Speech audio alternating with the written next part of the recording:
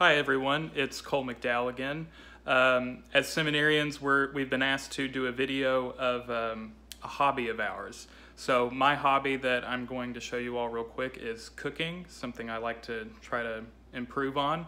And so I'm going to show you something that I like to make for lunch or dinner that's very quick, that's simple, but I think somewhat elegant. It's called cacio e pepe, and what that means is cheese and pepper in Italian. Very simple pasta dish. The one I'm going to show you is a bit of my own modification on it. It's not exactly the traditional recipe, but still very good.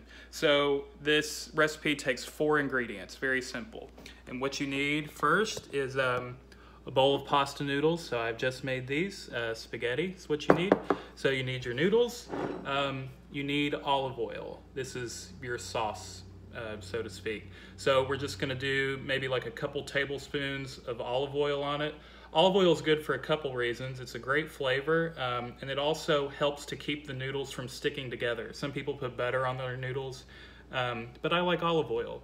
And because this recipe is so simple, you want to stick to quality ingredients. So the California brand of olive oil is one that a lot of chefs recommend. It's supposed to be very good. I like it, so that works.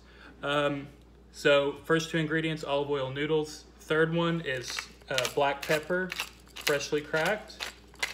That's really nice. And then, of course, the last ingredient would be the cheese. I do freshly grated Parmesan, very good. Don't use the stuff that comes out of a canister that's already pre-grated. You need to buy a block of Parmesan and grate it yourself, and that makes this a whole lot better. So we put our Parmesan on it, and so you've got, basically, it's cheese, pepper, noodles, and olive oil. It's really good. It may not sound like it, but it's very simple, great to eat, really quick and delicious lunch or dinner. So that's all. That's my hobby. Thank you all.